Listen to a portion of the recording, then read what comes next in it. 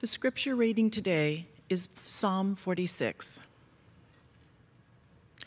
God is our refuge and strength, a help always near in times of great trouble. That's why we won't be afraid when the world falls apart, when the mountains crumble into the center of the sea, when the waters roar and rage, when the mountains shake because of its surging waves. Selah. There is a river whose streams gladden God's city, the holiest dwelling of the Most High. God is in that city. It will never crumble. God will help it when the morning dawns. Nations roar, kingdoms crumble. God utters his voice, the earth melts. The Lord of heavenly forces is with us. The God of Jacob is our place of safety. Selah. Come, see the Lord's deeds, what devastation he has imposed on the earth, bringing wars to an end in every corner of the world, breaking the bow and shattering the spear, burning chariots with fire. That's enough. Now I know that I am God. I am exalted among all nations. I am exalted throughout the world. The Lord of heavenly forces is with us. The God of Jacob is our place of safety. Selah. The word of the Lord. Take a moment now for silent reflection.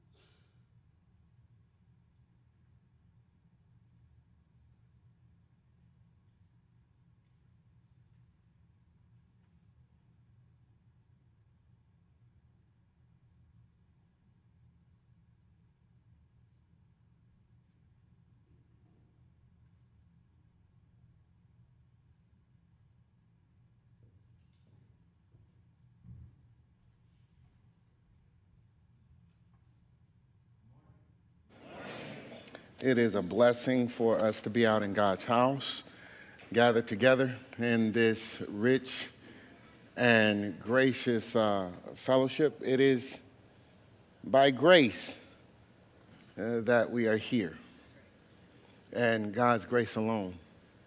And I am blessed and humbled to be able to share this time with you. Thank you, Pastor Emily. Thank you, City Church, for welcoming me and my family, my wife, here.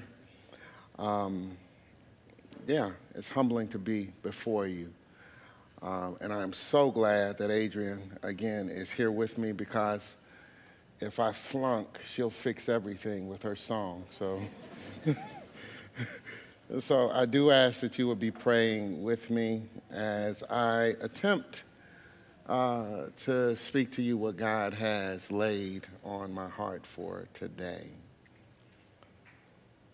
Will you pray with me? Lord, let the words of my mouth and the meditation of my heart be acceptable in your sight. You are my strength and my Redeemer. Amen. Hebrews chapter 12 and verse number 1 says, "Therefore, since we are surrounded by a great cloud of witnesses, let us lay aside every weight and the sin which clings so closely, and let us run with endurance the race that is set before us, looking to Jesus, who is the founder and the perfecter, the author and the finisher of our faith, who for the joy that was set before him endured the cross, despised the shame, and is seated at the right hand of the throne of God, who for the joy that was set before him, who for the joy that was set before him endured the cross, despising the shame, and is seated at the right hand of the throne of God. For a few minutes, I want you all to consider with me the thought, joy as protest. Toy Dericotte, a famous African-American poet, says that joy is the resistance to disorder, to cynicism, entropy, and despair. It's not simply resistance, but it's courageous resistance that I suspect transcends reason. Then she goes on to say, most miraculous experiences baffle reason. The Hebrew writer says that we ought to look to Jesus, who is the author and finisher, who for the joy that was set before him endured the cross, despising the shame, and sat down at the right hand of the throne of God. Family, as Christians, our joy is rooted in the living hope we have in the resurrection of Jesus Christ. And while we are living currently in deeply challenging times, maybe even the most challenging seasons that some of us have ever faced, our God is still in control. And as in all things that God wills or allows, he can make everything beautiful in its own season. And in times like these particularly, our gospel must not be hidden by the grimness of our circumstance. If the gospel is not hidden, neither should our joy. It's rooted in the living hope that we have in the resurrection. And this joy is an internal state, but it is also a public expression, the hope that we have in the resurrection of Jesus. This is joy as protest. You see, in the black church, joy amid suffering is nearly intrinsic to our identity. Stubbornly hopeful roots of our liberation theology, our tendency toward exuberance, our quilt-making creativity was born in crisis. It was bred in poverty. And for me, it is a lesson of how God makes our pain productive, how God makes our struggles to become our strength, and how in suffering God cultivates in us resilience, stamina, and steadfastness. The joy that we express and the joy that we are possessed by is paradoxical. And some would say it even looks a little silly. The joy that we possess is prophetic. But the joy that we possess is also very public. The joy that we possess is subversive, and it's revolutionary. And our joy, especially in times like this, is a matter of protest. You see, my foremothers and forefathers, they sang. They marched, they sat down, and they stood up. And they created under an oppressive strain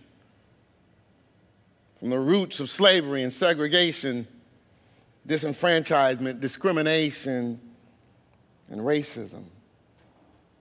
but it was the joy that they possessed, or the joy that rather possessed them,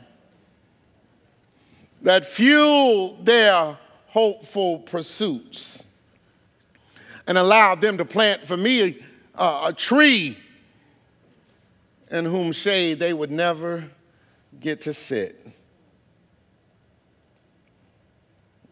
Toy Dericotte defines joy as a resistance to disorder, a resistance to cynicism, entropy, and despair. She says that joy transcends reason. And without any pun intended, I think she absolutely nails it.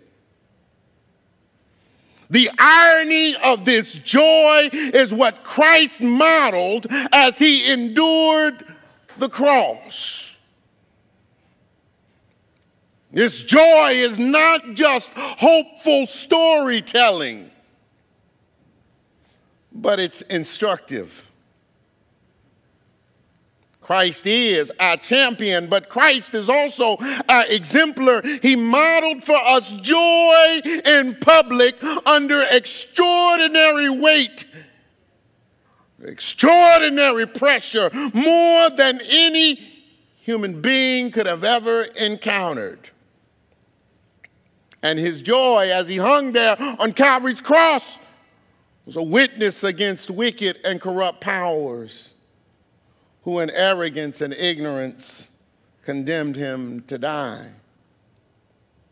It was in his dying that Christ not only bore witness against the corrupt institutional leadership of his time, church and the state, but he did so with a dignity and rich humanity that I think was fueled by his love and the joy that was set before him. So then our joy as the followers of Jesus necessarily should put us at odds with the angst that's promoted in the dominant culture. Our joy should at some point put us into open conflict with what the world values. Our joy, even as it might seem silly and inappropriate and even at times irrational, is the joy of Jesus. And like Toy Dericotte says, it baffles reason. See, the dreadful human pronouncements and the even more disturbing human behavior that's on display right now does not have the final say. Say to you, family, that God does indeed have another move. God has another word. God has an alternative to the despair and hopelessness that life is serving us. See, in times like these that are defined by fear and sorrow, skepticism and suspicion, we have an alternative. And I say to you, family, that alternative is joy. And that joy must be received, embraced, exclaimed, and exercised personally, but also in public. Now, this joy is no superficial happiness. It's not facile. It's not optimism. Because we do live in troubling times. And there is a need for grief and lament. And my wife would agree that we have to give room to our emotions and how invaluable that is in our healing process and how integral it is to our self-care. But while we are grieving, we must never lose sight of the hope that remains at the center of our faith. In fact, this hope is the crux of our faith. It is the living hope that we have in the resurrection of Jesus Christ. The one who once suffered, was bruised, betrayed, and abandoned. We have a living hope. And this hope is cause for us to rejoice. He died, and yet he lives. How do we know that he lives? It must be that he lives in us, in our hearts, in our thoughts, in our speech, in our actions, and in our disposition, in our head, our hands, and in our hearts. Jesus, who is the light of the world, dwells in us. And he is the light that shines in the darkness, that protests the shadows and sends the darkness fleeing. The true light that darkness cannot overcome and cannot comprehend. It's the hope that we cling to. The promises of God that give us strength in uncertainty. And this is a joy that causes us to sing even when it's raining. This is the love that lifts us from life's angry waves and gives us peace. And this is the gospel that we embody and we declare. Drenched in the light of his love, rooted in our living hope, saturated with grace, punctuated with praise, and accented with the stubbornness of joy, the promise of the living hope we have in the resurrection, the promise of God's presence with us always and in all things. This is joy as a protest. And to declare joy, especially in times like these, looks silly. But it is subversive. And this joy is as necessary as our grief and lament. I'm reminded of the word that Paul wrote from his imprisonment. Rejoice in the Lord always. And again I say, rejoice. Let your moderation be known. The Lord is at hand. Be careful for nothing, but in everything by prayer, supplications, and with thanksgiving. Let your requests be made known to God, and the peace of God, which passes all understanding, shall keep your hearts and your minds through Christ Jesus. Or in the words of James Weldon Johnson, lift every voice and sing. Till earth and heaven ring, ring with the harmonies of liberty. Let our rejoicing rise. High as the listening skies, let it resound. Loud as the rolling sea, sing a song full of the faith that the dark past has taught us. Sing a song full of the hope that the present has brought us, facing the rising sun of our new day begun. Let us march on till victory is won. This is joy as protest. And if you don't mind for a minute, I'd like to give you a bit of Birmingham. In our old church, we say, this joy that I have.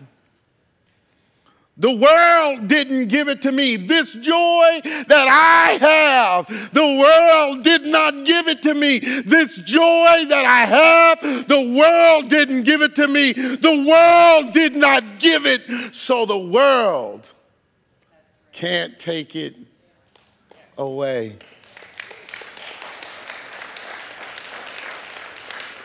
Therefore, since we are surrounded by so great a cloud of witnesses, let us lay aside every weight and the sin that clings so closely, and let us look ever to Jesus, who is the author and the finisher of our faith, the perfecter and the founder, who for the joy that was set before him endured the cross, despised the shame, and even now is set down at the right hand of God the Father. This is our joy, and this is our protest. God bless you all.